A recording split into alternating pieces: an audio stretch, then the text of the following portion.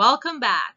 Do you still remember the 3 therapeutic goals in addressing oral hematoma? The first one is to remove the hematoma contents. The second one is to oppose the detached cartilage and skin, and that apposition must be maintained, correct? And the last one is to prevent recurrence. How do we prevent recurrence?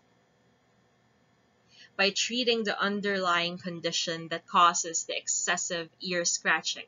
Well, so far, the previous methods only satisfied 1 or 2 goals. The surgical opening of the pinna and the suturing of the skin to the cartilage hopes to attain all 3 goals. Let's begin. In ear fenestrations, an incision on the concave surface of the ear is made to evacuate the hematoma and to oppose the detached cartilage and the skin together for just enough time for fibrous tissue to form. The dead space between the cartilage and the skin must be removed, and that is aided by the sutures. The anesthetic risk for patients of an oral hematoma correction is quite low, given that the problem is only localized on the ear, and there are no pre-existing cardiovascular and/or respiratory compromise. Patient position is on its lateral recumbency with the affected ear, up. Gosh. Moving on. Knowledge of the surgical anatomy is very important for ear surgeries. Yep, I said it, anatomy. It walks hand in hand with surgery. Branches of the great auricular artery and vein supply the pinna. Again, we discussed this before. The great auricular artery is a branch of the stylomastoid artery, and the main vessels are located on the convex surface of the pinna, but its smaller branches supplying the cartilage are on the concave surface. The facial nerve supplies the motor function of the ear, so when you see an ear of a dog twitching or the ear of a cat moving to side, that is governed by the facial nerve. While the sensory function is coming from the second cervical nerve for the convex surface and the auriculotemporal branches of the trigeminal nerve or CN5 for the concave surface. The surgical approach or site of incision is on the concave surface of the affected ear. The affected ear is clipped and aseptically prepped. The ear canal, if not yet blocked, is cleaned and sealed with gauze sponges. A corner draping is done to only expose the affected ear. And using a scalpel blade, you can incise on the concave surface of the ear longitudinally or with a stab incision. Expect the hematoma contents to pour out, so prepare yourself with gauze sponges and any other sponges that you may have. Lap pads would do as well. For large hematomas, this process is very satisfying, as you can see in this image right here. So you have a choice of making a short incision or a long incision. Entirely your choice. If you choose a short incision first, you can extend this with a scalpel blade or with Mayo scissors. Remove all hematoma contents, including fibrin clots and fibrous connective tissue inside. At times when the fibrous tissue are firmly attached to the cartilage, scraping of the cartilage and inner surface of the pinna is done to be able to remove them. To see this process, let's watch this video.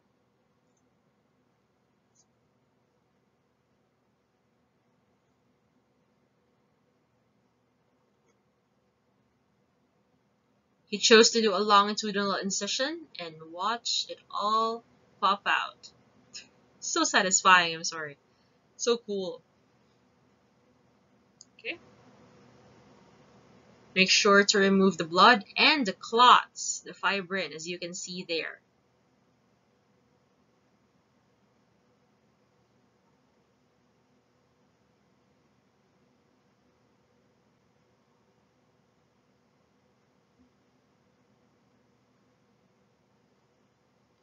Wiping the inside of the cavity helps as well to dislodge those fibrous connective tissue connected or attached on the cartilage.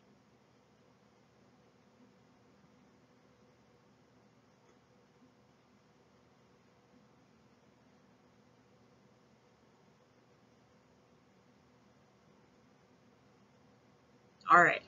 Make sure that no fibrin or blood or fibrous connective tissue is left inside.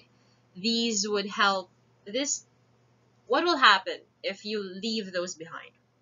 What do you think will happen? Your goal after you remove the hematoma is to oppose the skin and the cartilage. You cannot do that if there's something in between. So you need to remove all those things that got spilled over by the blood vessels and the damaged cartilage. For closure, let me make this clear because I see this more often than I would want or more often than I expect. You must not close the incision you just made. You need that for continual drainage. So what do we say when we are talking about closure? The role of the suture is to oppose the detached skin and the cartilage, to bridge the gap, to eliminate the dead space. The sutures must be placed vertically, as you can see in here, in a parallel direction to the blood vessels. A horizontal suture placement would inadvertently ligate the blood vessels and will cause necrosis on the pinna. If you remember the anatomy that we discussed earlier, the direction of the blood vessels are this way, and that way.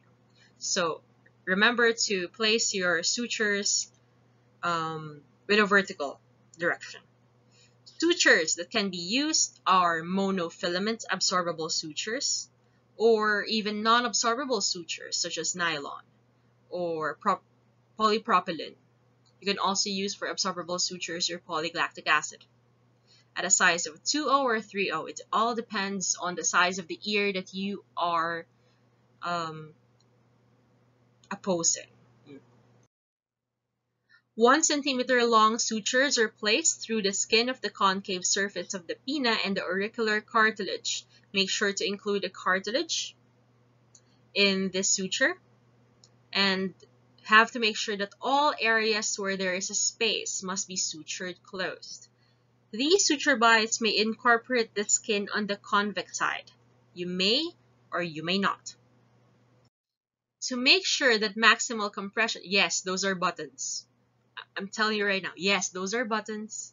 The right side, those are IV lines. Remember what they are? Yes, those are your stents. Yep. To make sure that maximal compression is placed on the skin and the cartilage, stents such as IV lines and buttons may be placed as you place your suture bites. This will also help distribute the tension and prevent the curling of the pinna as it heals, because the fibrous connective tissue will tend to contract around it and pull the skin inward. So this stents would prevent that from happening. Bandaging the ear helps prevent pets from damaging the surgical site, either by shaking their heads or trying to scratch the site. It is important to avoid incorporating the normal ear in the bandage, and it is best or recommended to leave the hematoma site and ear canal opening exposed. Do not cover your sutures and the whole ear in doing the bandaging. This provides the owner and veterinarian access to the incision for monitoring and daily cleaning. It also allows the ear canal to be medicated if necessary. How do we start? Get your surgical tape. Prepare 2 short strips of tape around 6-inch long. Then prepare another 2 long strips of tape, 3 times as long as the previous one. You place these 2 short strips of tape on the medial and lateral margins of the convex surface of the pinna. So you can imagine this part right here is the adhesive side of the tape.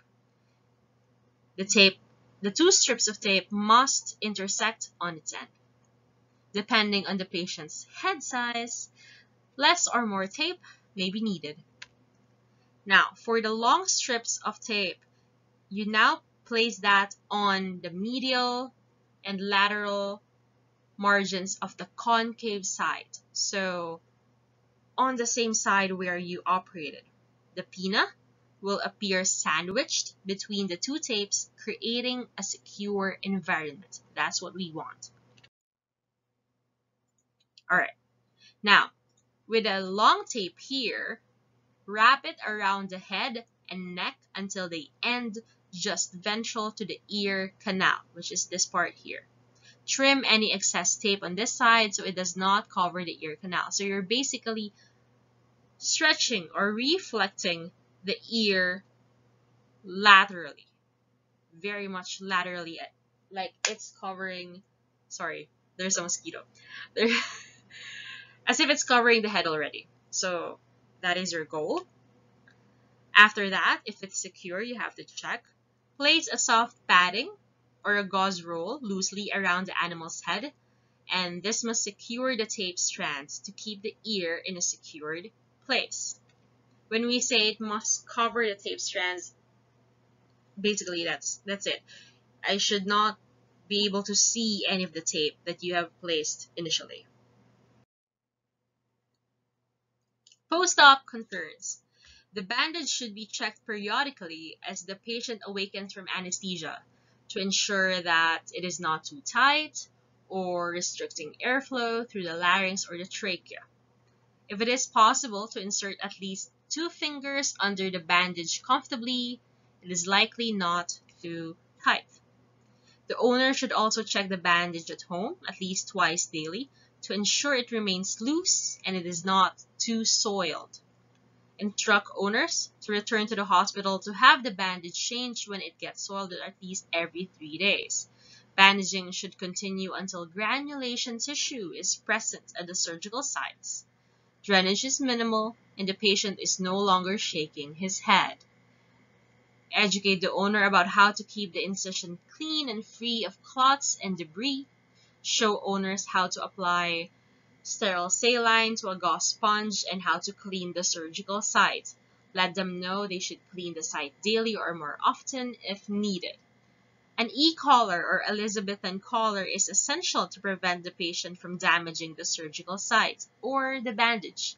Sutures can be removed as early as 14 days post-op or can be left in place for 21 days to ensure adequate tissue apposition. Post-operative antibiotic therapy and analgesia are always indicated or recommended for an animal post-operatively. As usual, I am ending this chapter with a video assignment easily found in YouTube. And for those who have the USB, I also downloaded this and you can see it in the video assignment folder. Do not forget to let me know of any questions or clarifications you might have so I can address them as soon as possible. Again, this is the last coverage of the first lecture exam. Good luck and do not F it up. No, just kidding. Good luck and I'll see you in the next chapter. Bye guys.